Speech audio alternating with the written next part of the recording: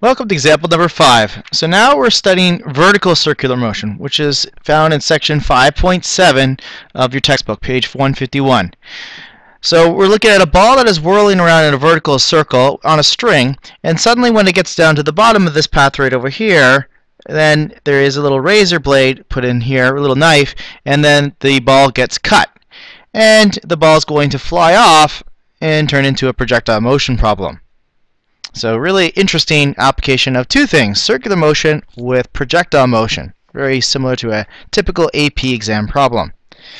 So we're given a couple of pieces of information. We're told the mass of the ball is 100 grams, so that's 0.1 kilograms. We're given the length of the string, so that is really the radius of the circle. That is 60 centimeters, so we'll just put this as 0.6 meters. And we're given also this height. We'll just call that h, I guess, for now. H is going to be 200 centimeters, which is 2 meters. And at the tension of the string when the ball is at the very bottom of the circle, that tension is given as 5 newtons.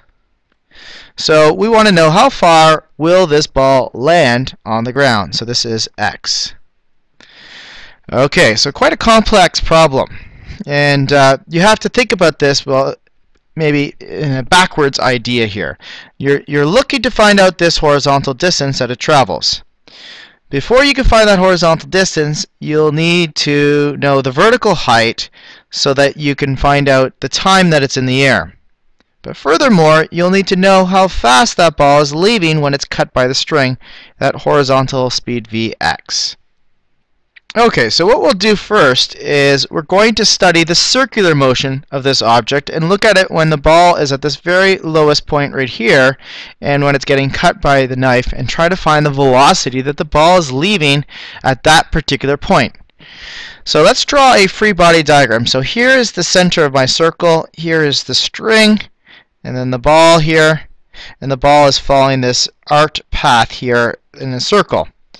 And we're trying to find out the velocity of that ball, Vx, as it leaves tangentially at that point when the string is cut. So what we want to do is draw a free body diagram for the ball at that particular point. So what are the forces that are acting on the ball? Well, we know the ball has weight, so there's a force of gravity going down. And we also know that the ball must be accelerating towards the center of the circle due to the tension. So there is an acceleration towards the center of the circle, and at that point, the lowest point would be upwards, directly upwards at that particular point.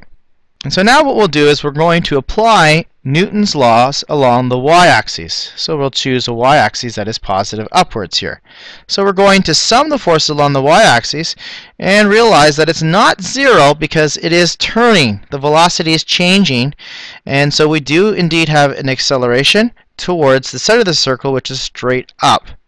So that net inward force of mv squared over r is deduced from two forces. The tension upwards is pulling up, and then there's the weight going down, so F minus Fg. Now we're given the tension of 5 newtons, we're given the mass of the ball, we also know that Fg is really mg. And we're looking for the velocity of the ball. So we're looking for v at that particular point, Vx technically. Okay, so rearrange the equation and solve for v. So v would be equal to r times the tension minus mg, and then divided by the mass and the square root of that whole thing. So go ahead and plug in your values and see what you get. You have 0.6 for the radius, the tension is 5, the weight is 0.1 times 9.8, and then the mass is 0.1, and we're taking the square root of that whole thing. And that gets you a velocity of 4.91 meters per second. So that's the velocity at the bottom, which is also the horizontal speed. Now, we also have to realize, since it's being cut at the lowest point, it is flying tangentially off here, and the vertical velocity initially is 0 meters per second. So now that velocity, by the way, is now the initial horizontal speed. So now the problem becomes a projectile motion problem. We're going to need to find the time in the air using y equals y0 plus v0yt minus 1/2 gt squared, and then use that to find the horizontal distance afterwards. So let's assume that the final position is 0, and the initial, we'll call that y0, is this height.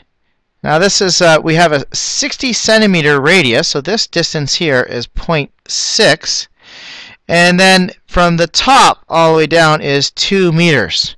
So we need to find that y0, and so the y0, this is obviously not drawn to scale, is 2 meters minus 0.6 meters, which gives you 1.4 meters. So the ball at that particular point in time is 1.4 meters above the ground. It has no initial vertical velocity. Then we have minus 1/2 times 9.8 meters per second squared times t squared. So let's go ahead and solve for t, and we'll get a time of 0.5345 seconds roughly, and we're now going to plug that into our equation for position now along the x-axis. So we have x equals x0 plus v0 xt. You can put in 1/2 ax t squared, but you know that's going to disappear, so will the initial position will be 0. So we have x equals that horizontal speed that we got from the circular part, which is 4.91 meters per second, and then multiplied by the time that's in the air, 0.5345 seconds, and then we can find out what x is. And that gets you an answer of 2.625 or 63 meters. And there's a nice complex problem.